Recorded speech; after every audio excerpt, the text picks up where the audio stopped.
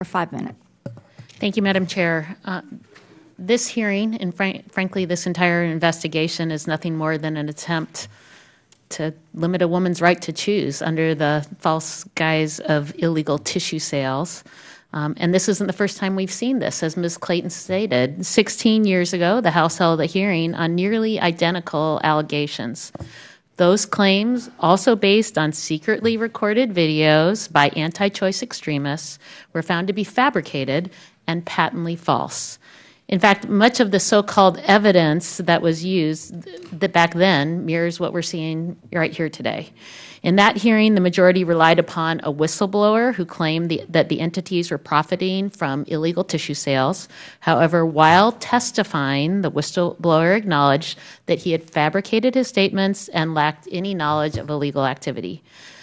The Department of Justice, though, still investigated the person in question, Dr. Miles Jones, and found that after a thorough review of the issues, no violations of federal statutes were found. So, Mr. Rabin, if the Justice Department had uncovered evidence that Dr. Jones had violated the federal laws on fetal tissue donation, the statute, in particular Section 289G2, would have permitted the Department of Justice to prosecute. Is that correct? Yes. And the majority appears to be saying that the term valuable consideration isn't fully defined, and as a result, the DOJ is incapable of enforcing the law. In your opinion, does the Department of Justice lack the clarity that they need to enforce the law? No. And if the department had actual evidence of federal violations in those cases, the DOJ would enforce the law, would it not? I have complete confidence that the men and women of the Department of Justice know what they're doing and take issues like this seriously, yes. So is it fair to say then that there really isn't a problem with the statute in the 2000 case regarding the Miles Jones investigation, but rather a lack of facts to support the prosecution? That would be my inference, yes. And do you think we're in a similar situation from what you've seen so far today? Yes. So do you think it's possible that the lack of prosecutions that others have referred to over the years under both Republican and Democratic administrations signals that there aren't widespread violations of the law, as we've heard alleged here today? That's right. So then once again, I think this hearing is really another recycled attempt to show wrongdoing when there is none or there's no evidence that there has been done.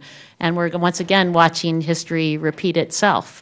I'd also point out that after the investigation in 2000, women's health care providers were also subjected to false allegations false accusations on seven separate occasions between 2000 and 2013, all based on so-called evidence from anti-choice extremists. I don't know, Ms. Clayton, if you have any comments you want to make about those allegations that took place afterwards. I'd be glad to. The false allegations and the attempts to stir up crazy people like Robert Deere have been ongoing. I think they've been ceaseless. In fact, anyone who saw Mark Crutcher talking at the Cleveland Right to Life last month saw him brag about stirring up people like DelBene who will go out and do his business by any means necessary. How Crutcher has avoided prosecution, I don't know, but I think it's because he gets other people to lie for him. These efforts by the radical anti-choice groups like Life Dynamics, Army of God have been endless as far as I can tell, and they threaten the lives of everyone who uses a clinic for, and the clinics, by the way, don't provide just abortions, they provide a host of health services. The people who were murdered in Colorado weren't getting abortions. It's a terrible threat to the health and safety of the nation when these people are allowed to get away with that.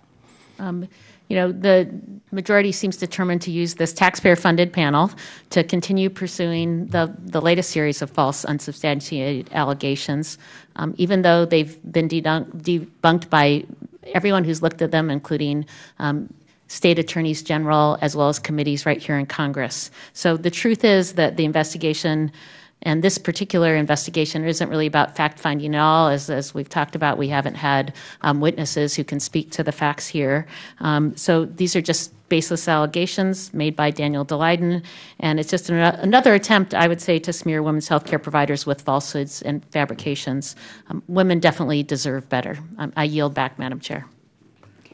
I thank the gentlelady. Mr. Duffy, you're